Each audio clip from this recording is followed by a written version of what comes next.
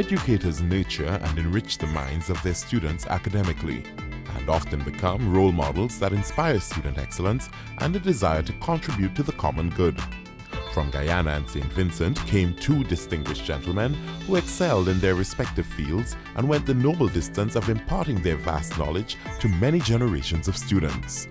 These educators are admired for their expert knowledge, lucid lectures, well-prepared practical sessions, and the genuine interest they showed in their students' overall development.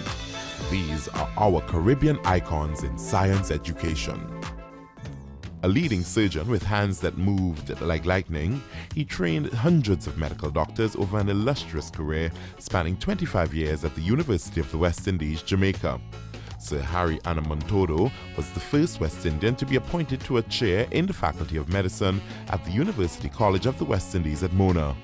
Born in Essequibo, Guyana in 1920, Anamontodo knew from an early age that he wanted to become a doctor. As a child, he had an uncanny curiosity about life and death. Whenever animals died, he was quick to dissect the bodies to understand why they had died. A good student, Anamontodo secured a scholarship to attend the prestigious Queen's College in Georgetown in 1935, where he excelled in the arts and sciences, to attain the coveted British Guiana Scholarship in 1939. The start of World War II delayed his pursuit of the scholarship until 1941, when he went to the London Hospital Medical College, University of London, to study medicine. While at the university, he earned many prizes, including the Charrington Prize in Anatomy and the T.M. Ross Prize in Medicine and Pathology. He graduated in 1946, obtained a diploma in tropical medicine and hygiene the following year, and a fellowship of the Royal College of Surgeons in England in 1951. His interest and skill in surgery was acquired during his time at King George V Hospital in Ilford, Essex, where he was mentored by the famous abdominal surgeon Herman Taylor. After 8 years in England, Anamontodo was eager to work in the West Indies. In 1953, he entered the University College Hospital of the West Indies at Mona as Senior Surgical Registrar. 4 years later, he became a senior lecturer and was also elevated to the chair and head of the Department of Surgery. This was the most rapid promotion ever in the faculty's history. Professor Anamontodo was known for his speed and dexterity in performing surgeries and was probably in his day the world's leading expert in carcinoma of the penis. Anamontodo's son, a captain in the Jamaica Defense Force, recalls his father's dedication to his chosen career. He had a reputation for being very fast as a surgeon, and you hear the stories from former students of his that if you're late for his sessions in surgery at UWI, at the hospital, and he's supposed to start sessions at 8 o'clock, and you arrived at 10 past 8 thinking that you're cool, he's probably gone through 1 or 2 small minor operations already. Yeah. He was an excellent teacher, a founding member of the Association of Surgeons in Jamaica, and was instrumental in building the capability of not just the medical department in Jamaica. He was also instrumental in the setting up of the Eastern Caribbean Medical Scheme and helped to coordinate the teaching of surgery in Barbados, and together with Dr. Mickey Walrond, the surgical residency program was begun at Mona. Every year there's the annual lecture in his honor, and a number of the alumni come back to Jamaica and they join in. In 1967, Professor Anamontodo was knighted by Her Majesty the Queen for his service to medicine and medical education in the Caribbean region.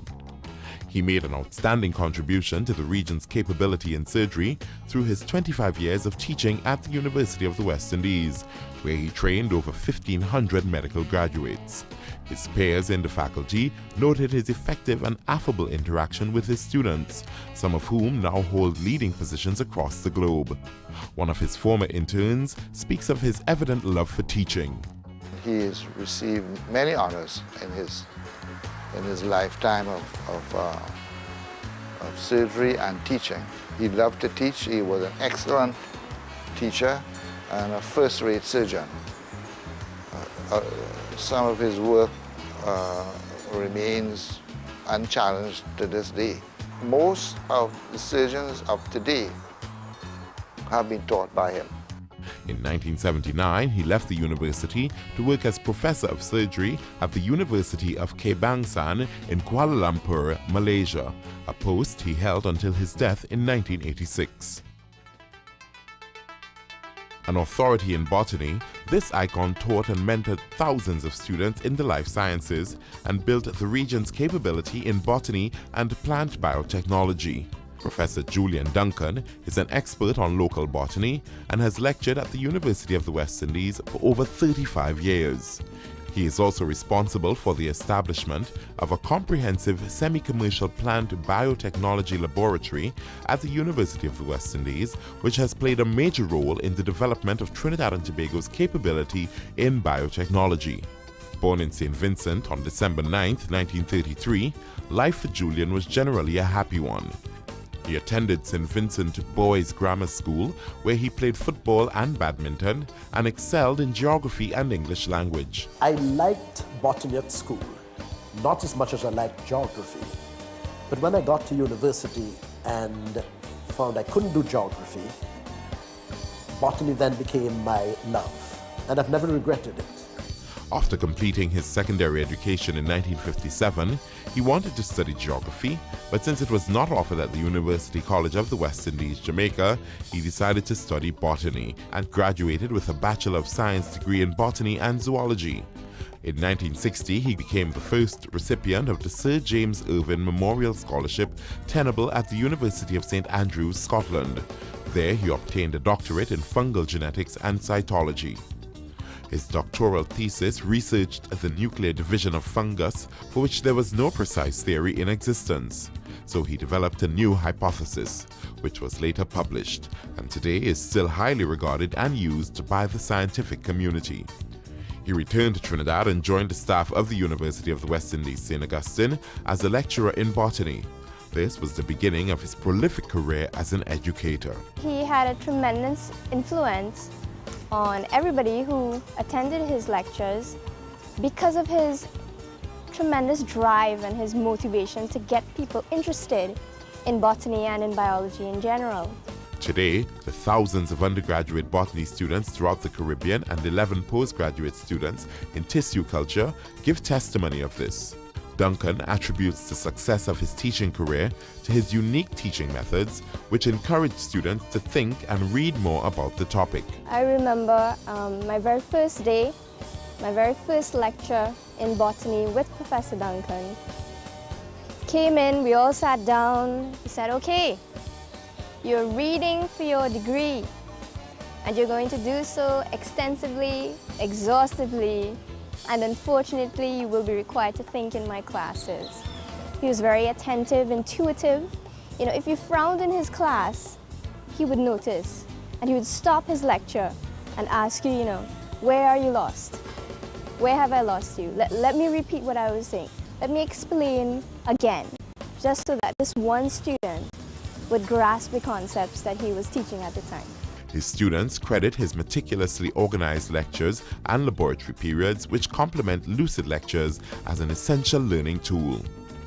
For his excellence in teaching and administration, he was awarded the University of the West Indies Vice-Chancellor's Award in the inaugural year of 1994. What impressed me about him was the fact that he seemed to be always there. He was never absent as far as I can remember. He was never late. And he came to classes well prepared. This reflected probably a lot of hours of research. Professor Duncan introduced new courses in botany and plant tissue culture as a new specialization. His early research work focused on plant diseases such as witch's brew, fungi on cocoa, mites on the double chiconia, and the nematode destruction of the sweet potato plant. He also worked on the genetic improvement of food crops and ornamental plants. The pioneer of plant biotechnology in Trinidad and Tobago, he spearheaded tissue culture applications for a wide range of local commercial species. The aim was to produce superior plants in a shorter time frame than traditional methods. He established the Biotechnology Laboratory at the University of the West Indies to support training, research and development in tissue culture and plant genetic engineering. For his lifelong commitment to biotechnology, he was given the NIHERST Lifetime Achievement Award in 2002. My principal philosophy is, with God's help, all things are possible. There's a word that I would like struck out of the dictionary, and that is can't. I believe I haven't tried. I never say I can't do this or I can't do that. I say I haven't tried. Throughout all his achievements, he credits his success over the years as a scientist and educator to the support of his wife and family. The sky is your limit. Never think that anything is beyond you. Always try.